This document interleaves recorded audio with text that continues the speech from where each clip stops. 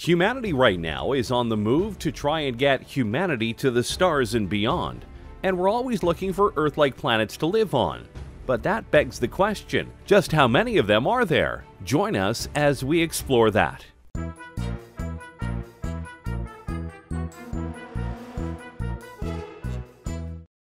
Number 15. K2-18b. Let's start off with recent discoveries. The planet known as K2-18b is a planet that is rising through the ranks as a place where humanity might just be able to live one day, as long as other data about the planet holds up. The reason that K2-18b is getting a lot of attention is because of a recent discovery by the Hubble Space Telescope in that there is water vapor on the planet in the atmosphere. This is very important, as water on a planet is one of the first things that NASA and other space programs look for when it comes to habitable planets. This is the only planet right now that we know outside the solar system that has the correct temperature to support water.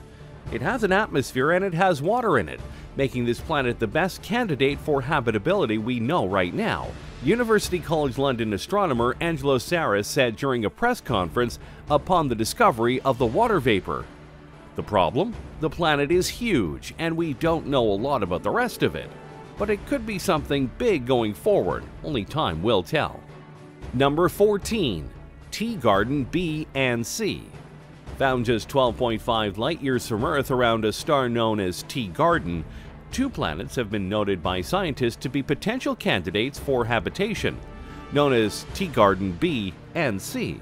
They have the right size, are within the habitable zone of their star, and more. The two planets resemble the inner planets of our solar system, explains lead author Matthias Siegmeister of the Institute for Astrophysics at the University of Göttingen.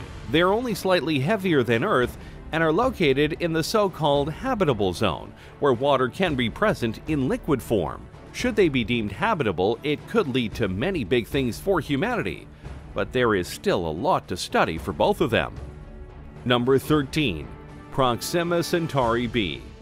If we wish to talk pure distance, Proxima Centauri b is the closest possible Earth-like planet to us, with a distance of just 4.2 light-years from the planet. However, despite the closeness of the planet, there is a major problem in that the star it circles is 10% the size of our own. Yet it gets 70% of the energy it emits, so that works out in the planet's favor. But the star is known for having massive solar flares, so that means the atmosphere of Proxima Centauri b could be thin or non-existent. This is a bit of a conundrum, but while it does have issues, it's a planet many scientists are keeping an eye on in case they feel that humanity could live there. Number 12. Kepler 186f. The Kepler Space Telescope found this particular planet in 2010. Kepler 186f is a planet that a certain scientist feels is the best bet for humanity overall in terms of living on other planets, mainly because it's only 10% bigger than the Earth, and that it is within the habitable zone of its star, so that means that water could be on the planet. However, that same scientist notes that the distance from the star makes it the fifth within its system, and as a result of that, the planet only gets about 30% of the light and heat from the star. This means that the planet itself might be a frozen tundra or wasteland. Yet that doesn't mean the planet is a write-off just yet. The atmosphere, which we don't know much of yet, could be the deciding factor in whether this planet could be habitable or not. Before we continue to dive into more Earth-like planets, be sure to like the video and subscribe to the channel. That way you don't miss any of our weekly videos. Number 11. Kepler 438b.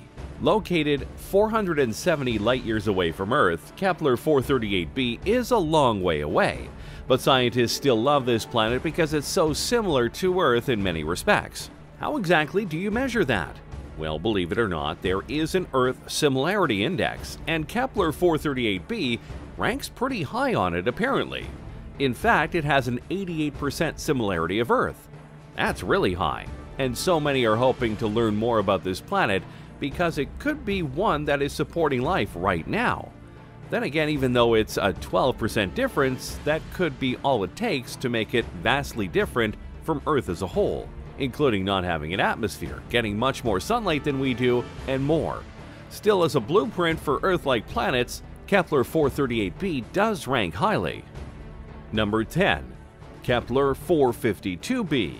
This planet was discovered in 2015, and upon observing the planet, the people who found it decided to name it Super-Earth. Kepler 452b is actually 5 times the size of our Earth. But ironically, in terms of the orbit it has around its sun, it's not that far off. It does it in 385 days compared to our 365. That's basically just another month, which wouldn't be too bad. Sadly, the other aspects of Kepler 452b are bad. In space, size really does matter. Our planet is perfect in many aspects in regards to size, and that includes how big its gravity is. Kepler 452b has gravity twice the size of Earth, and because of its ability to absorb more sunlight via its star, the planet is actually much hotter than our Earth is. It wouldn't be impossible to live there, but it would be hard. Number 9. Korat 7b. Korat 7b made a lot of waves when it was discovered back in 2009, mainly because it looked to be a terrestrial planet that could have a future for humanity. But it's also a reminder that just because something looks good doesn't always mean it has what you need. In this case, while Korat 7b is only 1.5 times the size of Earth, which is a pretty good size-wise, it's really close to its sun. By that I mean it orbits its sun in 20 hours flat. As a result, the planet is unbearably hot. Oh well, onwards and upwards, right? Number 8. Gliese 667cc. In our own solar system, Mars is said to be the place that is the likely spot where humanity will try and colonize first. But out in space, about 23.6 light-years away, there is actually a planet that looks a lot like Mars. So much so that it's called Mars's cousin. This is Gliese 667cc. Now ironically, while it's called Mars's cousin, it's a planet that has an 86% Earth similarity index, which is impressive given that the planet is actually 3.8 times the size of Earth. The fact that it has 3 suns in its sky, and that its temperature is a bit colder than Earth by a not insignificant margin. Not to mention, because of the 3 suns, the terrain of Gliese 667cc isn't the best. It has a very dried out exterior, not unlike Mars. Still, scientists see hope here because the planet gets 90% of the sunlight that Earth gets. So it's possible that despite these flaws, there could be a location on the planet where humanity could live well enough. Number 7. The 7 Earths. In February 2017, it was found that there might be 7 Earth-like planets in a place just outside our own galaxy. In fact, all 7 planets inhabit one galaxy. Finding one Earth-like planet is hard enough, yet they seem to have found 7 of these kinds of planets that are orbiting a dwarf star called TRAPPIST-1. According to images, they are about the same size as Earth, and some of them, based on pictures and scans, do appear to have water on their own. Should this be true, and should we be able to reach them, this could be a major colonization option for Earth. Number 6. Gliese 581g. This planet here has another name, and one that's actually a bit cooler: Zarmina. Oh, and it's only 20 light-years away from Earth. It was discovered in 2010 by Stephen Vogt. There are some immediate problems with the planet though. It's another in a long list of planets that are tidally locked with the Sun, which again limits where we can live on it, and what we can do with it. However, in this unique case, Zarmina's atmosphere is said to be so strong that it can actually disperse things so that the side facing the Sun is much more habitable and the excess would be sent to the dark side of the planet. To that end, it's possible that there's at least one ocean on this world. Now, its year is only a little over 60 days, and its temperatures can get pretty cold because the Sun isn't as strong as our own, but some scientists think that there's a high probability that Zarmina has life on it. Number 5. Barnard Star B. Found in 2018 and located a mere 6 light-years away from Earth, that's really close for the record, Barnard Star B is the second closest exoplanet to Earth right now. But like many planets, there is already some problems being noted by scientists. First off, the mass. The size and mass of Barnard Star B is actually 2.3 times more than Earth, and as noted, that could have a huge impact on the gravity of the planet. Plus, the planet is orbiting a red dwarf star, and its distance ensures that the planet doesn't get a lot of sunlight, which is sad because its orbit of about 233 is actually really appealing. It's interesting to note that it took them this long to find the planet despite it being so close to Earth, and us having found planets much farther away. It actually took a wide array of telescopes and organizations to find it, which does raise an interesting question. If we just found this Earth-like planet in 2018 and it's really close to Earth, are there others out there just waiting to be discovered within the same range? Number 4. Venus. Surprised? You shouldn't be. There's a reason that Venus is referred to as a sister planet to the Earth, as it's honestly not too far from what Earth is and what a habitable planet could be. However, as you hopefully know, Venus is a cautionary tale of what could happen if we let the greenhouse effect take over the planet. The reason we don't colonize Venus is because it's closer to the Sun, which makes the planet a lot hotter. A byproduct of that heat is the gases that fill up the atmosphere. It's toxic, and it makes the planet even hotter. Some scientists still think that we can either live there or restore the atmosphere in a way to make things cooler, but for now that's just wishful thinking. Number 3. Kepler-62f. Oh yeah, another Kepler planet, but another super-Earth, and was discovered in April of 2013. One of the biggest differences between Kepler-62f and other planets on this list is its star, because the star that the planet orbits is actually 7 billion years old. In terms of star life, that's pretty long. Back to the planet. Kepler-62f is only 1.4 times the size of Earth, which is actually great because gravity wouldn't be that much different, and certain features could potentially be the same. Emphasis on potentially. Sadly, while the star of Kepler-62f is old, it doesn't emit the same light and heat, so that actually makes Kepler-62f a bit of a water world. More accurately though, it's one made of ice in many parts.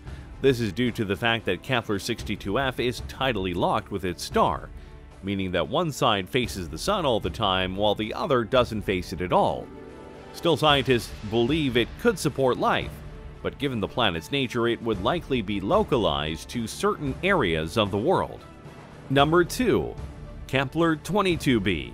Found 600 light-years from Earth, Kepler-22b is within the habitable zone of its star. As well as being twice the size of Earth, the yearly rotation is somewhat similar to our own at about 292 days. Now, temperature-wise, the planet actually isn't too bad. The best readings state that at its worst it may only get down to 11 degrees Fahrenheit, and at its best it'll be around 71 degrees Fahrenheit, which means the planet doesn't get immensely hot, but also not too cold. The catch though, why is there always a catch? Is that the outer layer of the planet is believed to either be all water or all gas. It's unclear how this could affect humanity, but it's something to note. Still, this is considered one of the best Earth-like planets that we know of right now, and some are even stating that, should Earth evacuate, we'd be going to it over other possible contenders. Number 1. The Milky Way galaxy and beyond. So at this point, you've seen a ton of Earth-like planets, but that does beg the question, how many more are out there?